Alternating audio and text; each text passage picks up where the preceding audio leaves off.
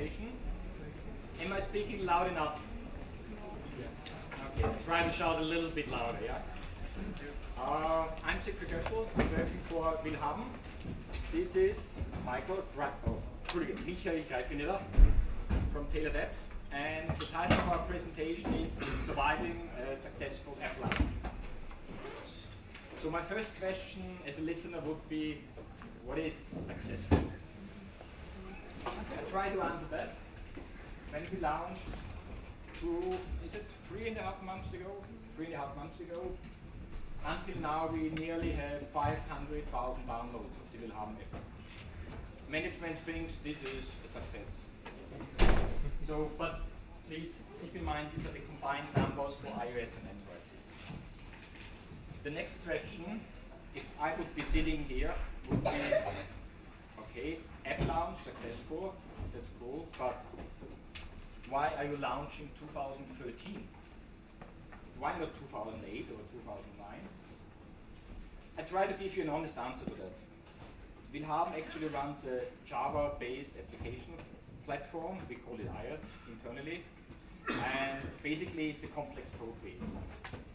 And the complexity actually stems from the fact that a lot of business logic is hidden or is implemented in Java server pages, is implemented in custom taglibs, and a lot of code and session and information is stored in a HTTP session. So think about it, it's an old code base, it's a large code base, and it's a lot of business logic in GSP. So there was always the idea of having some sort of external API for customers, for apps, but it was always postponed. There was always a feature to add, a bug to fix. I think Miriam introduced Miriam. We discussed last summer, and we said, okay, we need to have those remote API, this REST API, and I suggested, let's do it. Let's start. If it's not good enough, throw it away, make a better version. It's an opportunity to learn. So this is the reason. We have a complex code base, we have no external API, which brings us to an interesting fact. And the fact is, no REST API, no mobile apps. And this is a problem. So what we are doing here is we try to solve the problems one step after another. So what we did at the beginning, we focused on the REST API. Technically, in terms of a Maven build, it sits beneath the user interface code. Yeah, we did some rewriting of code, we did some refactoring of code, we did some duplication of code, so we are pretty pragmatic about it. It needs to be working, but we don't want to break the existing code base. We are using the Jersey REST service stack for the implementation. Yeah, and after I think 3 months of development time, we had our shiny new version 1 of our REST API up and running. During the course of the implementation, we read a couple of books because, frankly, it was our first big commercial REST API. And if you read a couple of books about how to design a good REST API, you're a little bit confused because you find a lot of controversial advices. So after a while, we compiled this list of REST API guidelines. So if a developer is coming up and saying, Sigi, how shall we do that? Do we need to put this functionality in the mobile app, or shall we put it in the REST API? So we basically assembled a couple of default answers to this question. The most important thing, in my opinion, is the sentence, we have a smart API and we have stupid apps. Sounds good to you? Yeah, fine with that. When I look at the REST API and the responses of the REST API, I always see an automatically generated HTML page in front of me. So if you try to render an HTML page based on the REST API response and something is missing, like localized text or images, or if you are in the situation that you have to build an URL somewhere in the app, something is wrong. So I look at the REST API response and think, is it possible to map that automatically to a human readable website? I mentioned one thing, we had quite a lot of discussion about it, Mike. The app's never building a URL. All the URLs are delivered by the REST API. Because this gives me more freedom actually to restructure the spaces, the URI spaces, it gives me more freedom to refactor my code. What we also did from the beginning, we thought about bootstrapping and versioning. As a matter of fact, if you write in brand new API, it's called version 1. The chances are pretty good that version 1 is not the last one. The only reason why version 1 would be the last one is that nobody's using it. So if you have an API used by external customers, used by mobile apps, used by a lot of people, sooner or later you will have a version 2. So what we did straight from the beginning was versioning. So we did a version 1, and soon after those 3 months we started the version 2. And what we are doing is actually we can basically run those 2 versions in parallel on the same server. And we're using a couple of custom HTTP headers. Let's have a quick example at the bootstrapping. What we did for bootstrapping was we have a well-known JSON or XML file. It's located under willhaben.at, something like service registry. And it gives me actually the possibility to say, okay, what is my vendor? I'm looking for willhaben, I'm looking for a remote API. I would like to go, yes, either a dev environment or production environment, and I would like to use version 2.0 of this API. So what the app actually knows is one well-known entry point to look up the resources, to look up the root resources of the REST API of willhaben. You have a question about it? Okay. Regarding custom HTTP headers, we are transporting a little bit of information with each REST API call. Why we are doing it? Yeah, let's say we have an interest who is calling us. So we have things called an application token. An application token is basically a token saying this is a tailored apps application. It's running the willhaben app, and it's running the version 1.00 of the Android or whatever installation. We have a user token to transport the credentials. We have a security version token, just in case we would like to upgrade our security requirements. An example would be to turn on request signing, saying each REST API request is actually signed with a timestamp. Yeah, basically what we're interested in, who is calling us, which app version is calling us, which development partner is calling us, let's say for charging, tracing, or whatever you're interested in. Cool, we have an API. It's a good API. It's still version 1 at that time, but it's a good API. But I would like to come back to our original problem. And the original problem was we still don't have any apps. We have a cool REST API, but we have no apps. Okay, let's take the second step. We would like to implement native Android and iOS apps, but unfortunately we don't have the know-how in-house. So looking at the know-how, you say either we build this know-how up internally, which takes quite some time. The second option is to find a development partner. And we found Tailored Apps, Mike from Tailored Apps. Yeah, but we at willhaben, we are pretty much hands-on and pragmatic. So we said, well, Tailored Apps, you're writing good mobile apps. Question, would you like to do a, let's say, one-day workshop? So the idea is, let's make a one-day workshop. Meet in a room, lock the door, provide some food, provide some coffee. We would like to write an iOS and Android prototype within 1 day, which should be runnable on the mobile. Yeah, let's do it. So some impressions, some photos of this one-day workshop. So Hannes is here, Michael is here, Susanne, okay, he's not here, it's my colleague of mine. This is product management testing the apps. We are hands-on. Let's have a look what actually was the result of this one day. So this is a screenshot. I think that's from the simulator, it's not real. Okay, we don't know actually. So if you look at the navigation screen, you see we have basically, we call it verticals, different parts of the willhaben platform. One vertical is actually motor-driven vehicles. So we're in the vertical motor, we have cars, we have motorcycles, whatever.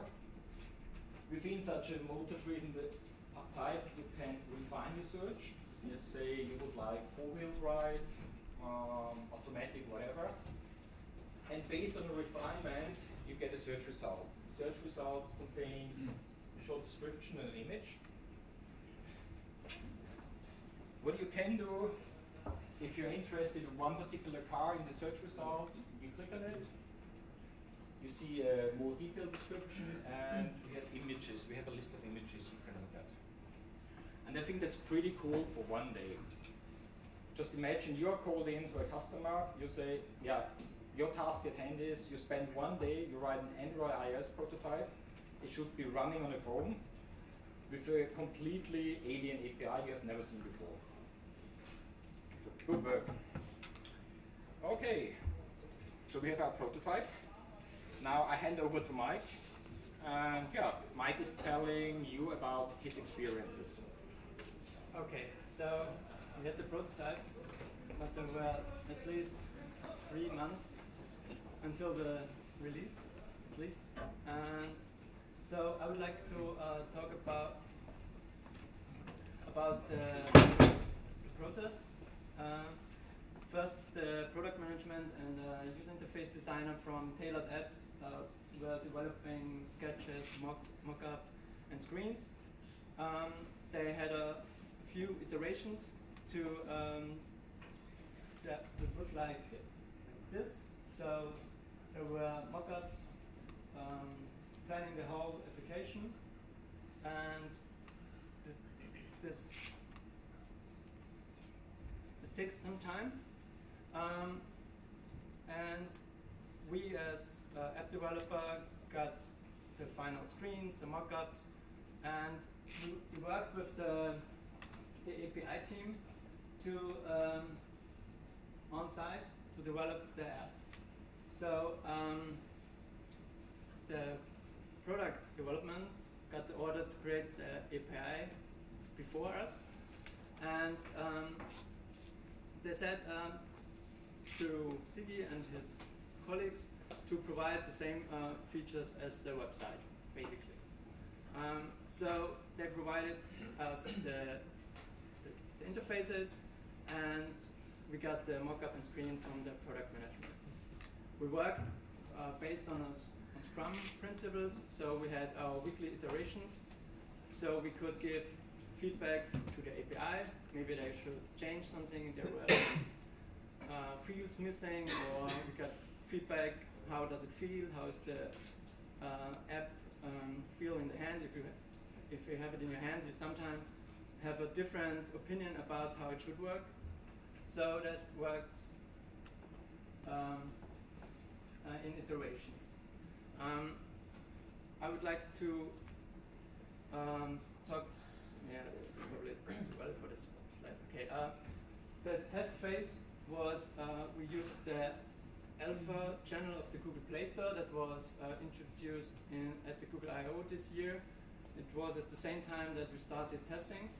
So we distributed the app during that time to all Willhaben employees.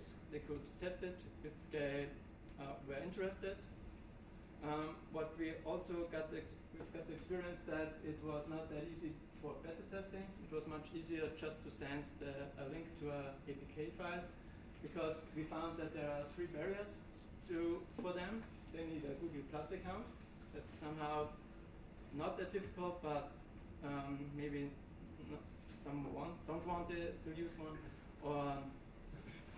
But the second barrier, I think, is more important, because the community was not visible to the public. So we could not say, oh, we have now we'll have a beta tester community and everyone can participate. So the user had to opt in, but they couldn't on their own. So we would have to invite them to the community, and then could allow them to take part of the test program. And so there are also many steps required. Now you have to accept the invitation, follow the link, accept testing, go to the Play Store, download it. So it's easier to use the link. One thing I would really like to talk about is the search and filter case, because that's a common case everyone is facing. Because the product management want to have, they will have a like Icewing. You know this from maybe user interface classes, or so the product management wanted a simple app, yeah? And the app developers had this legacy system, legacy system,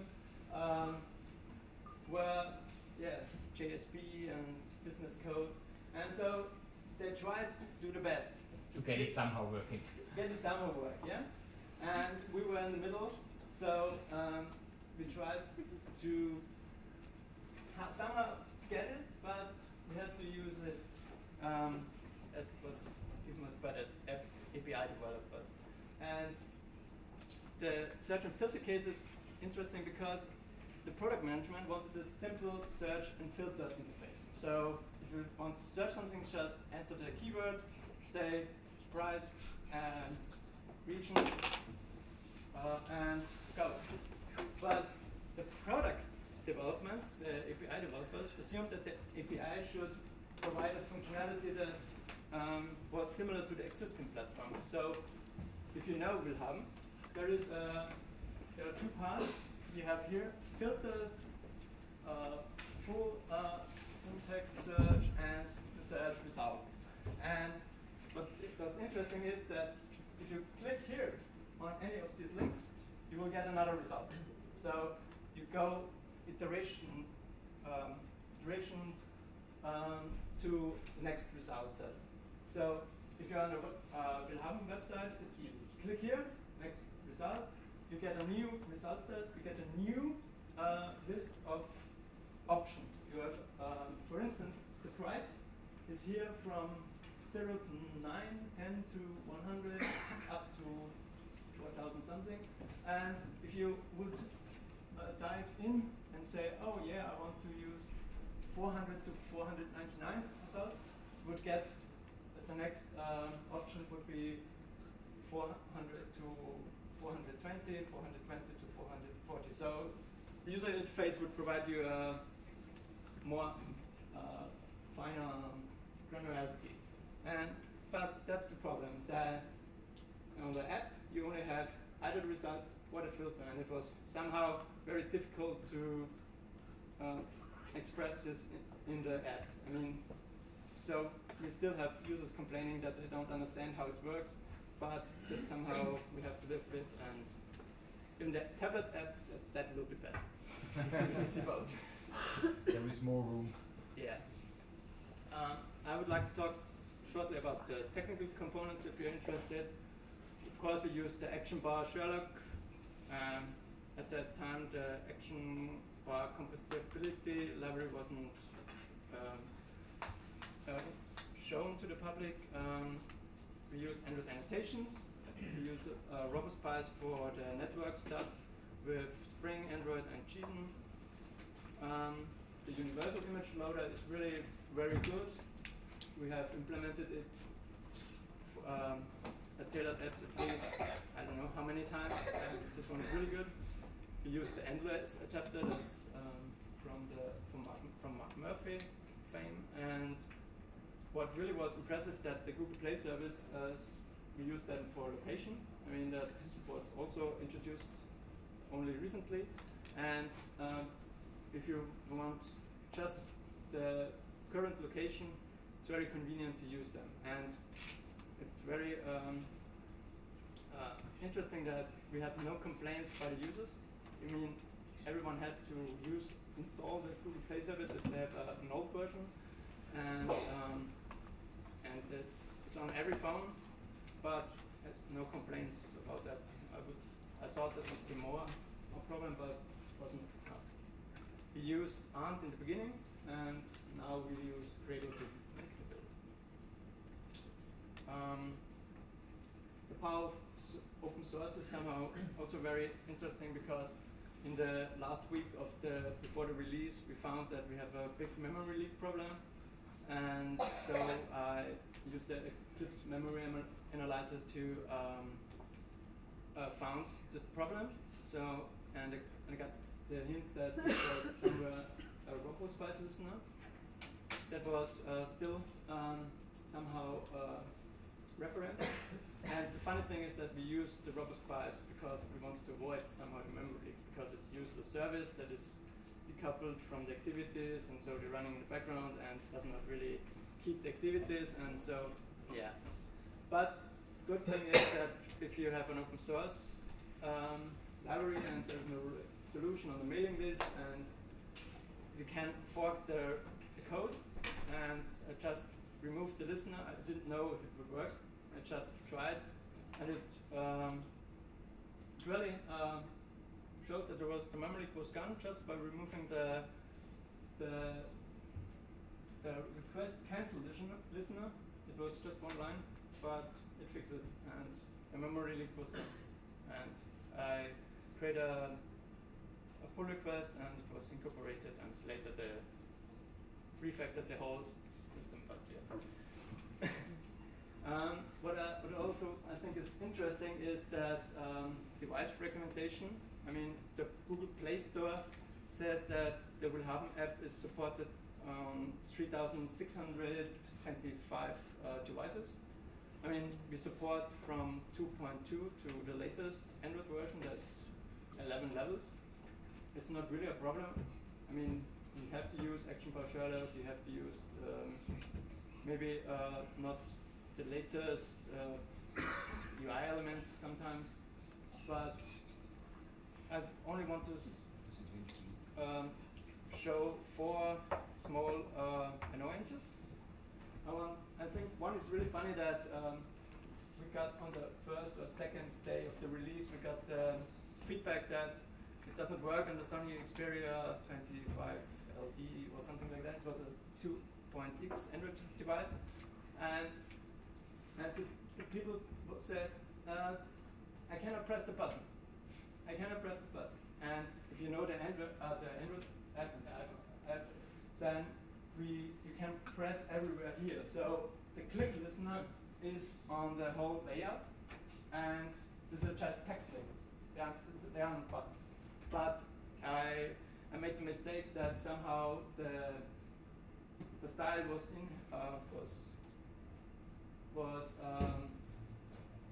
inherited from a holobase style. So that was my mistake. I did it wrong. And of course, there was no click listener on the text views. It was on the layout, in the layout that we're using, and so the user were confused, and it looked really ugly. I mean, it was a small fix, but it was because it was a Sony. It didn't show on any other device. So, what's funny is too that if you just use simple date format, it's a common Java library from Java 1.0, probably 1.0. Ancient, yeah. So if you say simple date format with this pattern, and you send this pattern, the value of the date in this pattern to the server, and you get this as a response, you're not sure what you think that's wrong, and you still don't know. For instance, the first one is a Note 7 or Note 5, I don't know. Yeah, I think it's a Note. And we have tested it on our test device, and it works perfectly. But here you can see there is no separator between the hours and the minutes, and on the plate there is what was the problem here? There's additional zeros, and on this QPad, a device I've never heard, you get only question marks. Yeah, don't know what to do with this device. Pause it. Huh? Pause it. Okay. Caching is somehow some messages on the Stack Overflow suggest that the HTTP cache is not really cleanly implemented on Samsung devices, or that's also a thing that was somehow a problem, that with there's either 304 not modified, the robust byte will sometimes return null object. Yeah, so I mean, that's some problems that we had. But another interesting fact is that I think that's from 2nd October. So if you see here that there are still almost 10% of screen sizes are small devices, so they are really small, and so we have 10%, and you can only display a very limited amount of information on these devices, and the designers never think about it. So all devices are for them 320 dB, and if you say, oh, there's not, you don't have enough space, they say, it will work, and it's getting better. I mean, if you show them the examples, they will understand, and but for us it's also the same. I mean, how often do you have a device this small? And for instance, if you have big numbers, I mean, how would you do it? I mean, either you breaks or overlapping. I mean, so I think that was one of the challenges that it works. At least, I mean, I've tested it on the small devices. It works. There's enough space. I mean, designer always, oh yeah, there's enough space to scroll, but on the small devices, you really have a lot of top bars, for instance. I mean, we have already here the action bar, and we have a small indicator where we are, and we have the switches between the Schmöken and the list view. So there's already a big part fixed, and the scroll is getting smaller and smaller, then you cannot use it. So that were the problems that we faced, and I would like to go to the launch day where Sigi is talking about the experience about this special moment. Okay, welcome back to our launch day. Launch day was Monday morning, really bad, Monday morning. 9 o'clock, it was even worse, it was 8 o'clock. Okay, so we had a plan, we would like to launch. Unfortunately, there is development and there is management, and they usually have different opinions about things. So development said, you know, it would be really cool to make a soft launch. You know, you have a couple of friendly customers, if your application crash, you call your customer, say, oh yeah, we fucked up, sorry about it, give me some sort of dump, I'm happy with it, we can fix the problem. And you would have enough time to fix critical issues before hitting hundreds of thousands of real users. Product management said, yeah, that's right, that would be a really good idea, but we need to become a top app. Top rated, top downloaded, top important, top something, doesn't matter. And I have to tell you that product management won. So we settled for the hard launch. Having said that, we said, well, you know, hard launch is sort of critical, yeah? I mean, it's a trick you can play once or twice, but sooner or later you will fail. So we said, okay, let's make a hard launch. Not a big issue, but we need some additional time to prepare. So we got allocated a little bit of time. So we were running a 12-hour performance test maximum load for the servers to make sure that the servers are not crashing, because we really had no idea how much traffic we would get during the first week. Then, yes? A question about that. Did you come up with assumptions for the load testing, for example, or did you just... Yeah, we came up with wrong assumptions. Oh, awesome. The good thing is the wrong assumption was actually too high. We expected a lot more traffic than we actually got. So I think my initial statement, the servers are idling, yeah. But you know, you're lucky, yeah. If it turns out the other way, you're basically down.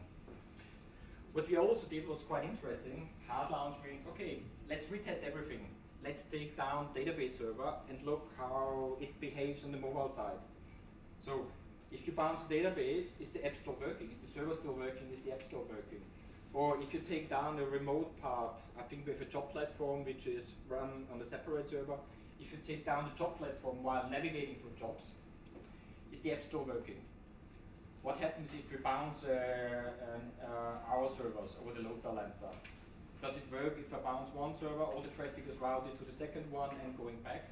So that's the thing we basically retested for our hard launch. Then we also reviewed system monitoring. Because the worst case of system monitoring is support people standing in front of your desk or management saying the users are complaining that the app or the server is not working. So what's really important when you do a hard launch is keep an eye on your server health. And of course, what we also did, we updated our deployment procedures. Because if you're hitting, let's say, what's the number? 100, oh, I have the numbers here. We got 40,000 downloads the first day and 100,000 downloads the first week. We're talking about Android right now, right? It's all together, iOS and Android. How did you manage to make a hard launch with iOS? We also wrote a native iOS app at the same time. I mean, how did you, were you able to get Apple to launch it on a certain day, or was it? Yes, you can do it. You can do that. Yeah.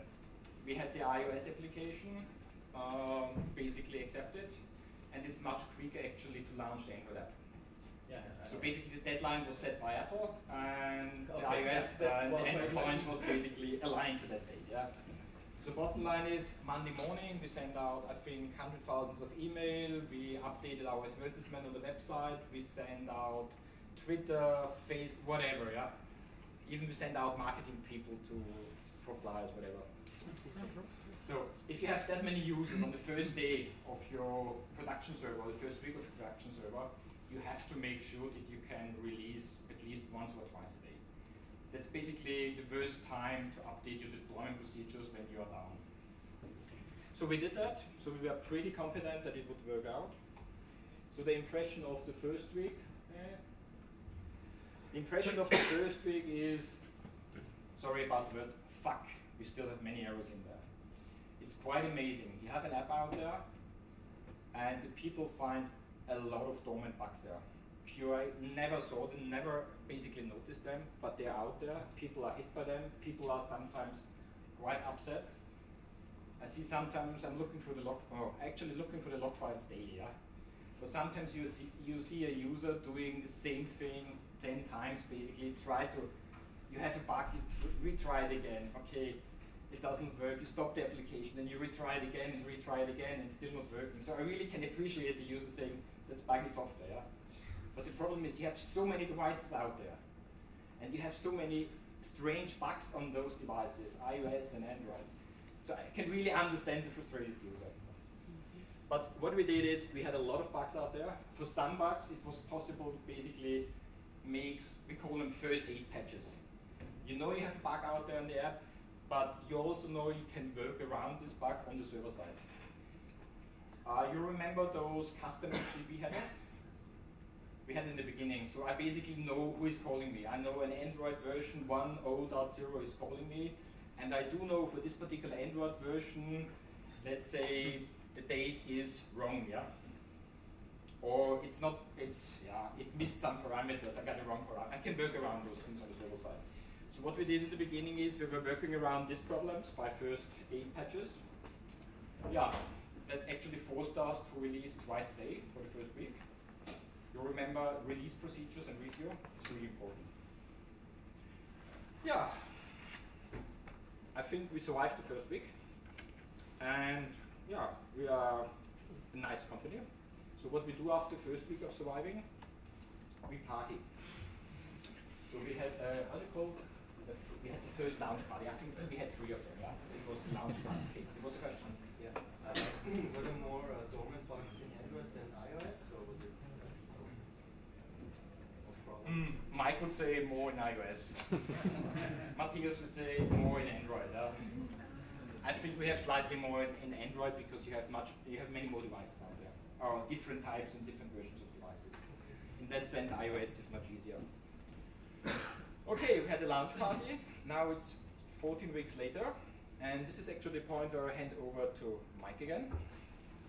Yeah, I thought what would be be interesting about the installation is that we have 4 graphics for you. So we have the installation history, and for instance, it started with the build 44, and we and this version, I mean that's the version 1.0, and we still have 8% at that version. So if you release a version, some people won't update. So you have still this version in the one field, and is it actually still used? Do you track that? I mean, application usage? This is something I have to implement next week. So the question is which versions of which operating system is still in use. So this is basically a Jira task for me next week. And I would like to answer that real time. No reporting, real time. So, but maybe you are more interested in the distribution of the Android versions probably. And you can see that we are supporting 2.2, but we have only around 1% of them are using 2.2, so it's probably not that important anymore. We still have 17% 2.3, so it's the second most used API level, but and you can see that if you check the device distribution, we have a lot of Samsung devices, so it's good to have Samsung test devices because most of the users are using them. So at least, I mean, from this, at least 40%. And so the Android 4.1 is mostly Samsung devices on this version. So, and they are from last week, so it's probably. Do you think it's worth considering supporting Android 2.2 if it's only 1% in use? Wouldn't it be smarter to dedicate your development time to the bigger features and drop support?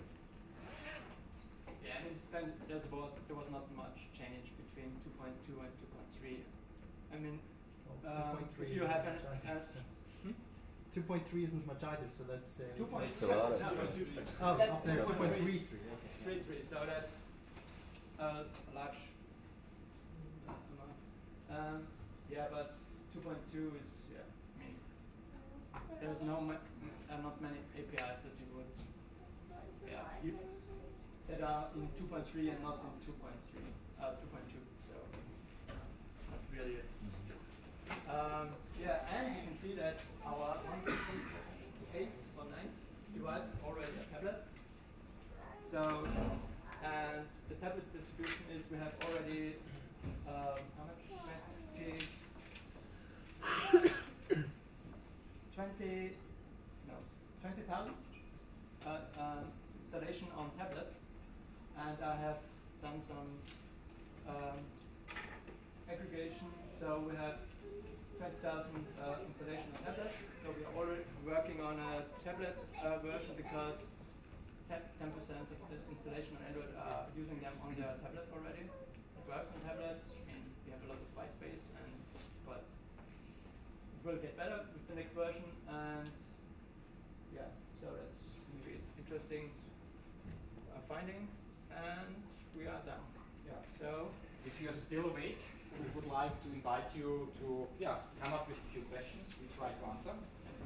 So who would like to be the first one with a question? Yes? How did you come up with the idea that you're going to develop the native application and as you're a web developer just wrap whatever you have into PhoneGap and push it to the market?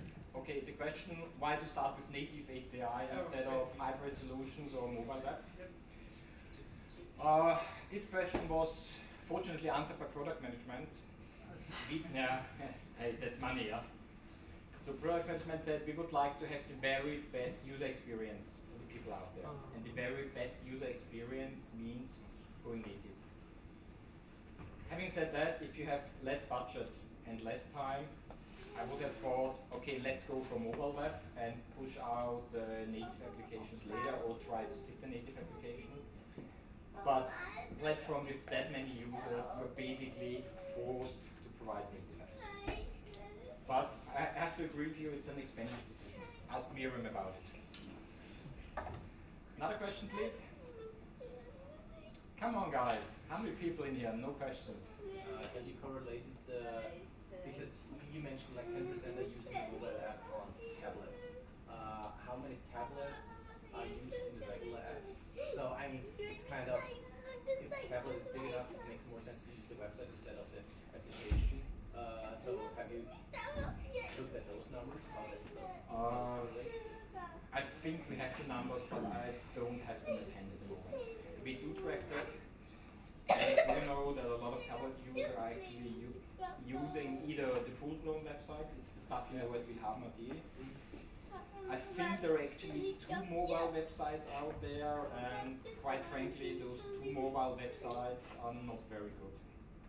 So that's a polite expression for their web app. So one thing we're currently doing is we're implementing a new mobile website. You mentioned at the beginning that one of the guidelines was to have human browsable HTML from the REST API. REST API would provide, my understanding is that the REST API has to provide human readable HTML description of the API. Okay, the question was, does the API have to provide human readable description of everything? I had a mental model. The mental model, that you showed, yeah, about the guidelines. So my mental model of what is a good REST API is, think about it as XML. Sorry, no JSON, just plain XML. Yeah. Apply XSLT on top of it, Yeah. and then look what you actually could see as a website. Do you see customized text? Or I give another example. When we talk about design guidelines for REST API, you have a thing called, let's say, self-link. You have a field in there that's called self-link, and it contains a URL. In my opinion, that's not good, because it's not self-descriptive. Okay. What we have is a thing called linked list. So every link you provide to the mobile app has an ID, it has a URL, and it has a description. So you look at these things, it's basically the same thing. You have a plain URL versus an HTML link. You have a description on the thing. And this is the difference I would like to make. Yeah? It's not that you provide just transport the raw data, you also have to provide metadata and description and customized and localized text on that. Did you implement this? Yes. With which tools? As I said before, we're using Jersey. We implemented basically some sort of helper code for creating our linked list. But the idea is basically to give the application out there enough metadata to simplify the implementation. It's the same thing like I said before. The mobile app is never building a URL. Because building a URL, you have to know a good knowledge how URL does look like for a certain resource. If I transfer those URLs to the mobile app, they never have to build one. That actually simplifies the whole development of the mobile application. Do you see the point between a JSON field called self-link versus an HTML link, where you have basically maybe a content type, you have a description, and you have the link. And this is basically the thing I would like to express. You add some metadata to make it more descriptive, you get a better understanding by the developer, and you actually have, it actually simplifies your coding life with the mobile app. Because you have to do less magic to display something. But your REST API was tailored to this mobile app. Was my REST API tailored to the mobile app? No, not really, no. Because what we did is, we basically had a little team. It was me and Susanne. So we implemented those REST API. But you know the problem. You're sitting somewhere in a room, you're hacking for 1 or 2 months, you have an API, it looks really good. Question is it usable? And the only way to find that out is actually to use it.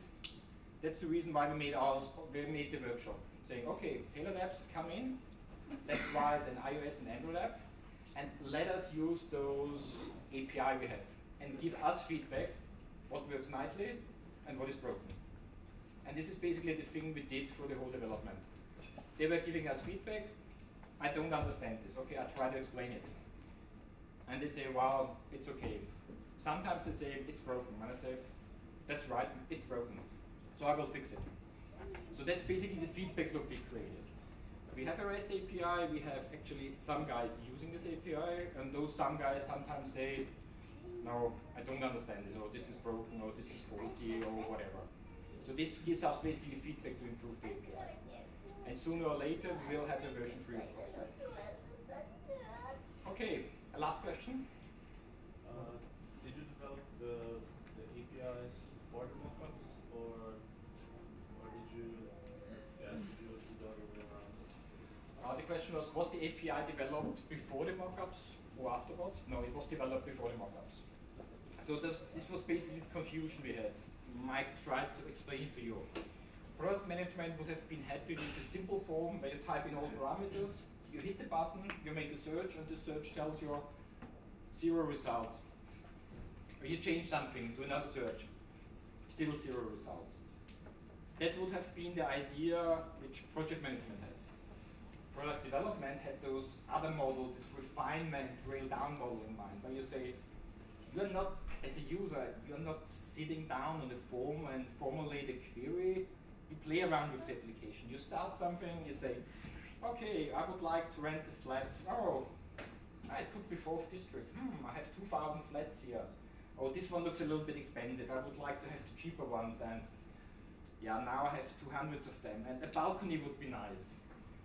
And elevator would be nice as well. So do you see the difference? You make a drill down, you have a navigation, you have a drill down, which brings you to the desired results you would like to see, versus a simple search form.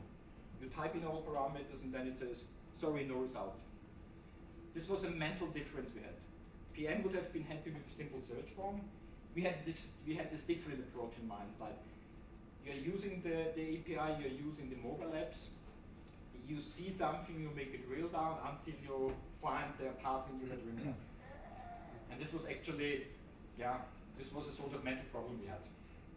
So the recommendation would be to first think of the mockup and then perhaps design the API. Yeah, it would have been, that could have avoided our problem. I'm not 100% sure of it, because what we did initially, when we were writing the API, we were writing a little sort of JavaScript HTML page for that, so we could actually use and make all those refinements on the browser. But I would say this distinction between plain vanilla search and drill down, refinement, whatever, is not so obvious when you use it. The implementation is completely different, but for the user, there is not such a big difference. It makes a difference, but it's not very obvious in the beginning. If you implement it, you see, oh, this is a very opposite views of the same thing. Okay, very last question. If there are no further questions, I would like to hand over to product management, because Wilhelm is one of the sponsors of DevFest. Yeah, and they will take the opportunity to quickly introduce Wilhelm Mathieu. Thomas, in the frame, please. I do the hard task, switching over to PowerPoint.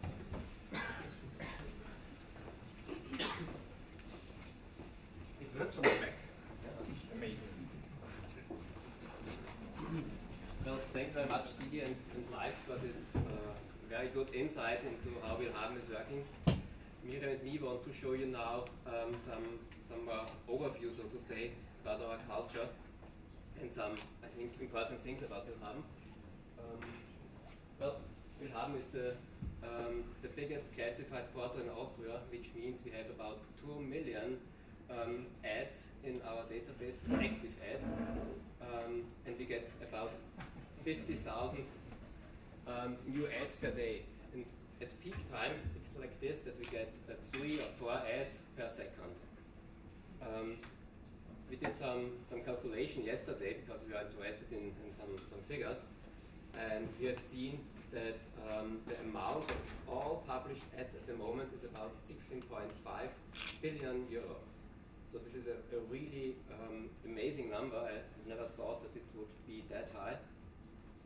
not only old used stuff that actually nobody needs. It's quite a it's a lot of stuff we can't afford.